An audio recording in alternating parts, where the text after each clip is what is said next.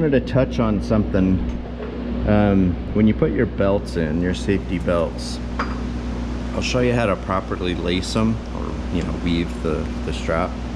But the mounts, these mounts here that mount the belt to the chassis, you want to make sure that that mount is the best you can positioned in the direction of pull.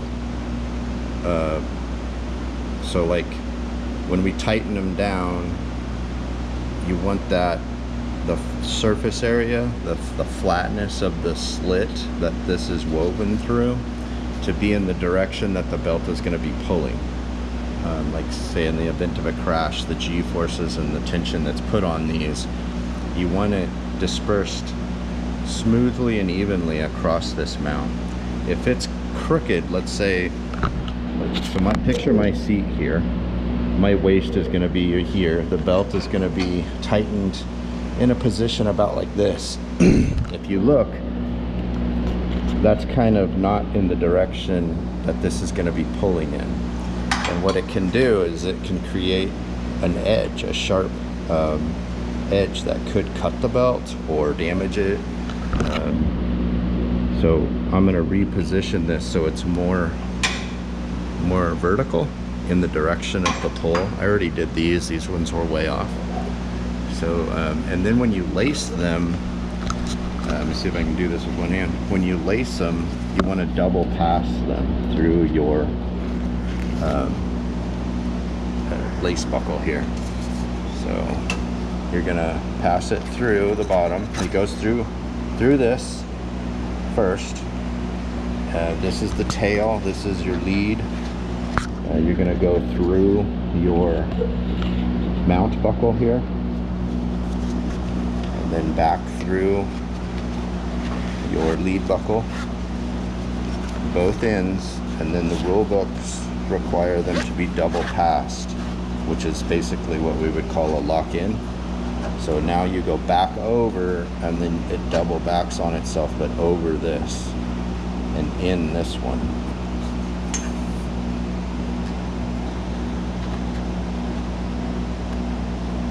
I can get it in there. And then you pull it through, and it should look like that. And then I think the rules specify you have to have at least 3 inches of your tail hanging out. I don't like to put the lead buckle right up against the mount buckle, because that could rub metal on metal with fabric in between it. It could create friction and cut it. So I give it a little bit of space, and it's easier for adjustability if we need to adjust these when we get in. So this is the proper way to do it. And I'm going to adjust this so it's tilted more in the direction of pull. Just a little tidbit. I was going through and checking things, see how dramatic that one is. It's up and down. I'm going to change that so it's pulling more in the direction of pull. So, and then your back straps are the same way. You want them double low also. These wrap around the bars, so get them as close as possible, but you double lock them in on the lead, and the tails all zip tie out of the way on the back side. So that's it. Just a little information.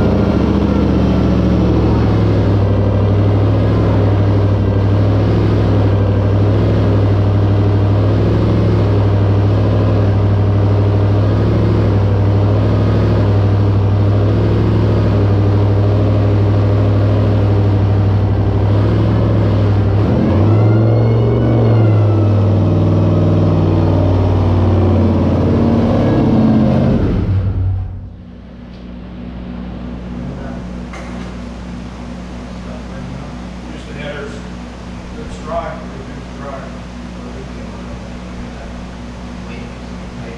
Plate? Plate. Yeah, that smoke is head around. Yeah. Power steering looks good. No leaks.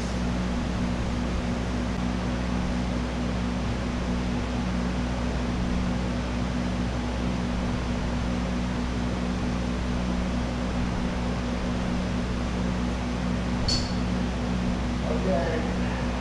Ready?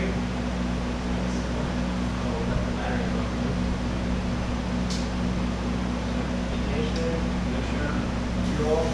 Fuel.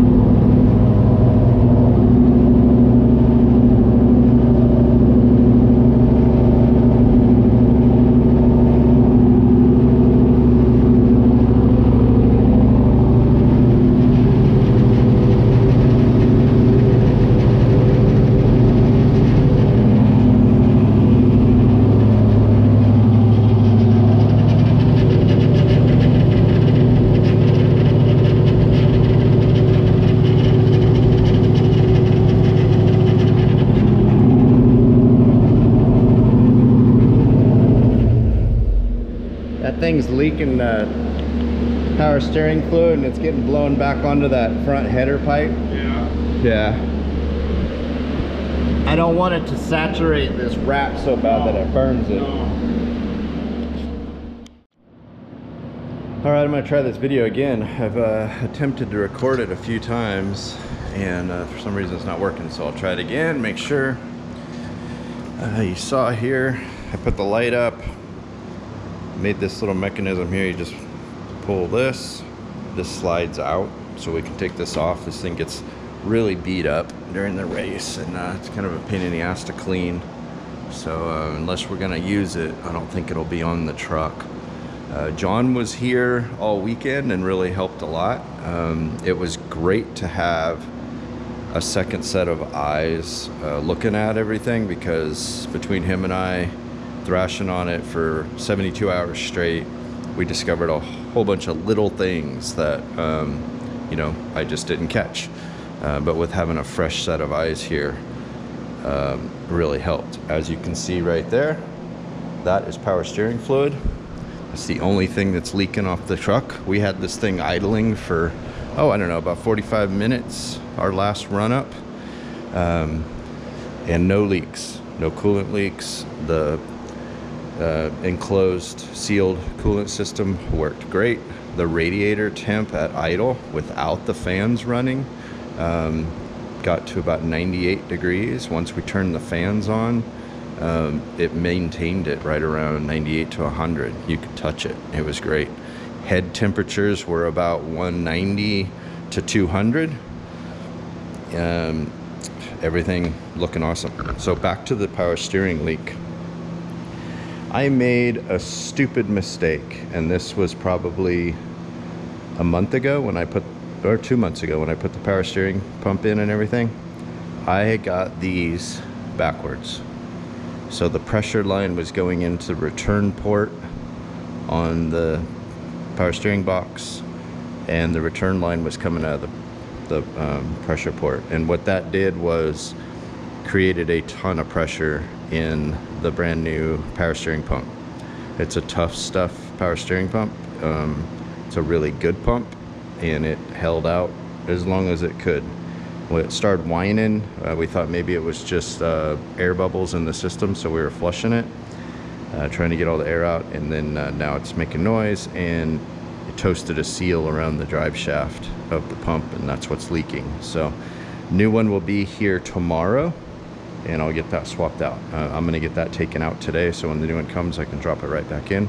We discovered that one of my master cylinders was bad. Luckily I had a spare, so we swapped that out. Gonna bleed the brakes today or tomorrow. Fire suppression system's in. You guys saw that. This is an automatic system, so there's no pull tab anymore. I've got one nozzle that's in the center console to protect the electrical and the transmission, and the other one is right over the top of the engine, in between the fuel rails. The fuel pressure input for the fuel rail is right there, so that'll hit that, and it's a lot larger bottle for more coverage. Had to get new batteries. Went with the Optima yellow tops because that's what's available in town. The Odysseys just took a crap for some reason. They only had one race on them, but I've discovered with those Odysseys that if you just let them sit, even for a short amount of time, a couple of months, they self-discharge. So not sure what's going on there. Starting out, they were really killer batteries, but now I don't know. I think we'll try these Optima yellow tops. Today the plan is to get the tin work all in on my side, the seats and the sheet metal here. I'm gonna get the roof bolted down and the chase lights and brake lights loomed up. I'm gonna get the Starlink and stuff put in, the GoPro camera mounts, figure out where those are gonna go for good coverage. Yeah, pretty much get the interior all buttoned up. That's it. And then we've got all this weekend to test. Decided not to test over this weekend just because with John here, I wanted to use the opportunity of, like I said, his second set of eyes and make sure all that little stuff is fixed And like I said, it was a great thing that he was here, because we did find a bunch of little stuff that could have been big issues. As for the whole new system, all the electrical and everything, the relays I put in, they're working awesome. We don't have any, you know, ground faults or major amperage draws or anything. Everything just fires right up. So pretty excited about it. So yeah, that's what I'm going to do today. This is my list here. Tuesday, that's today. I'm gonna get the drive shaft done, the seats and tins, get the roof and chase lights and all the Starlink and GoPros and all that stuff done. Wednesday, the power steering pump will be here. I'll throw that in. I'm gonna get the rear fender mounts made for the new fenders. Well, not the new fenders, but the new configuration of the back end for the rear fenders.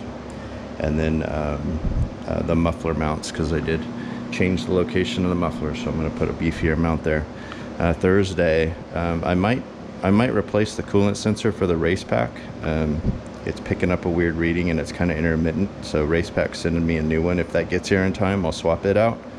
And that's it. Final assembly. I'm gonna shuffle trucks around. I'm gonna put the chassis in here. I'm gonna move my truck out there.